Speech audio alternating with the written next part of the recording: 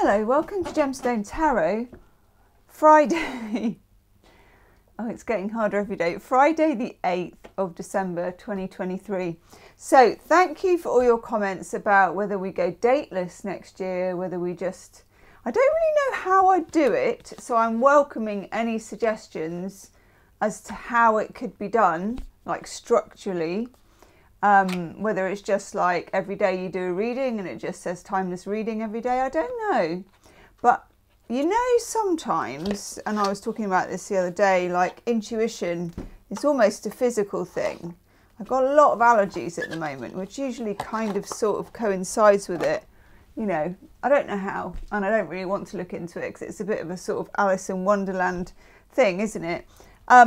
But I am attracted, I'm feeling very, very right about dropping the dates. I've been saying it for about 3 years, but I didn't feel it as much. And now I feel it more than I can say it. And that usually means I'm onto something and it's just a case of working out the details. So if you have any thoughts, very much welcomed, because this is your channel, these are your dailies.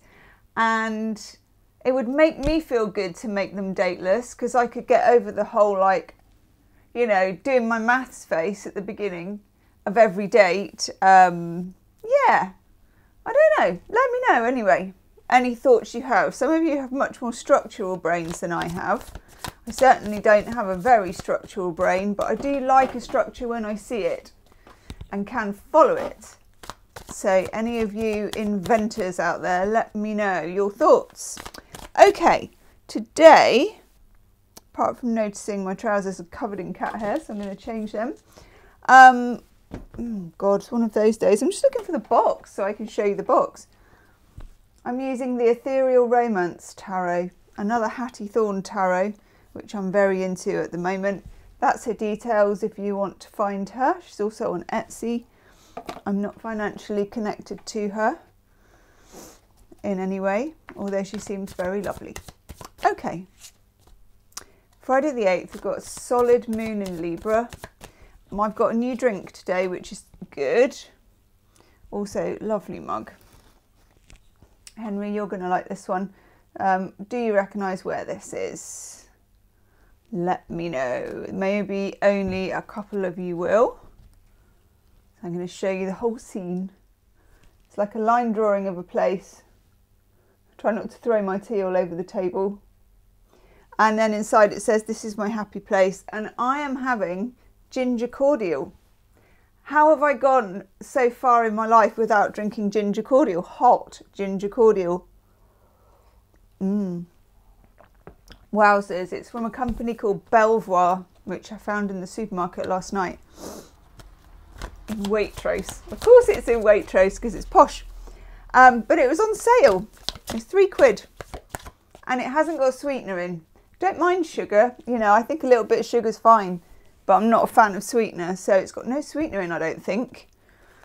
Yeah, if they want to send me like a truckload of that, I'd be very, very up for it. There you go, putting out my pleas at Belvoir. I think it's called Belvoir.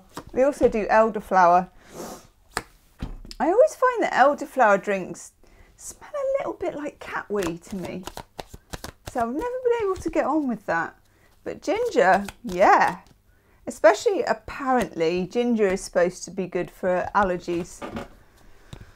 And because I think what's happening in the house is there's some sanding going on in the bathroom. I know. A window is being sanded. And as soon as it happens, to do any kind of work to the house, that's it. I'm gone.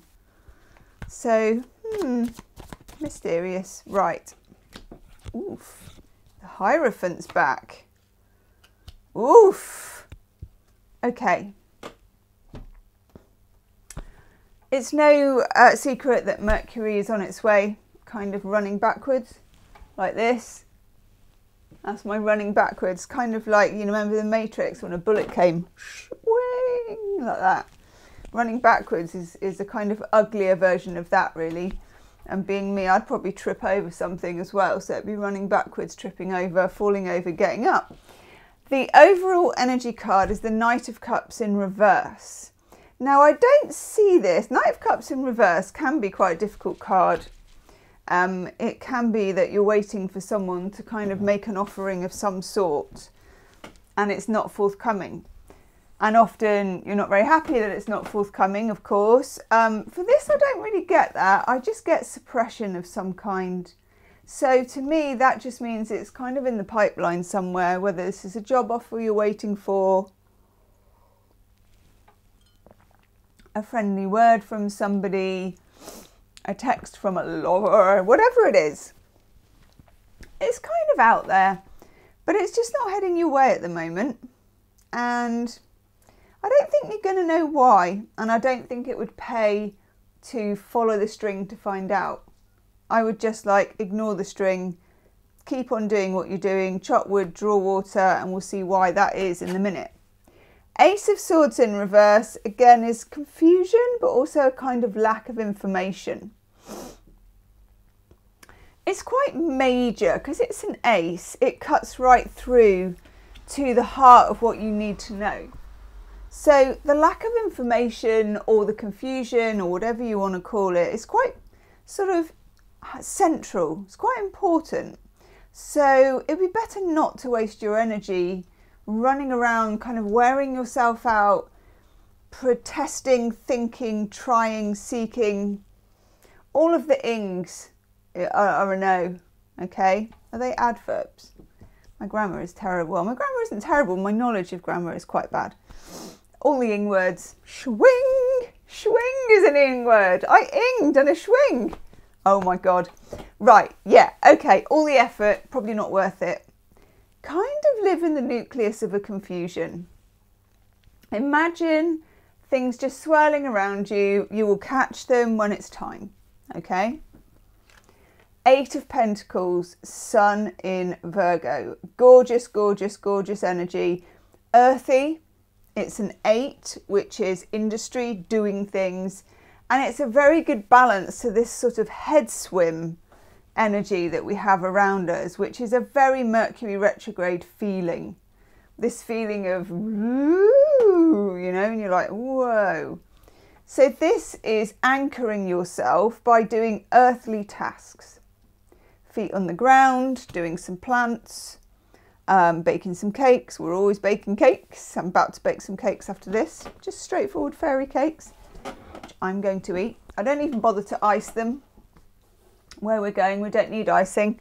I just do them and eat a couple while they're warm. Oh my God, there is nothing like a hot cake. Just so, 8 of Pentacles, doing tasks, doing your taxes, clearing out your drawers, baking a cake, doing some art, getting your work done, paying real attention to what's in front of you in a very present, short-term way. Forget about the bigger picture, okay? Sometimes, especially I do it too, if you are quite spiritually minded, you're always looking for the bigger picture.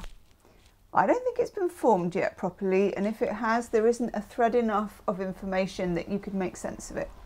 So enjoy your time doing earthly pursuits while you wait for that.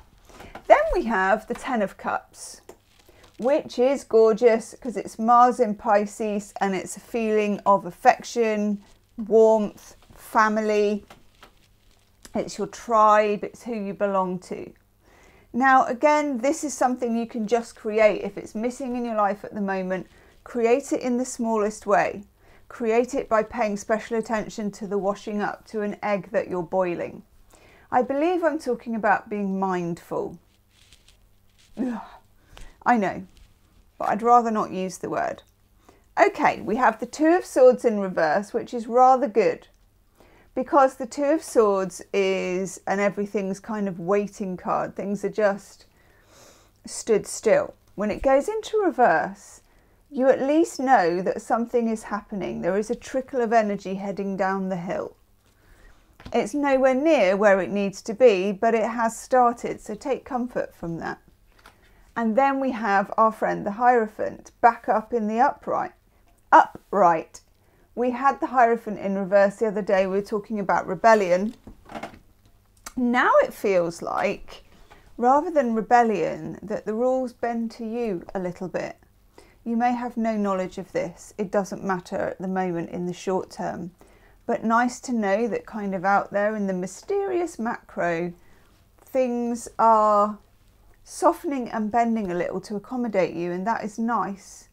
So if something hasn't walked in the way it should have done, or it hasn't even walked in at all, do not fret. Go bake a cake, go boil an egg, go wash some dishes. Nice! Leave me a comment. Let me know any thoughts you have about the Dateless Tarot. And I'll see you tomorrow. Namaste.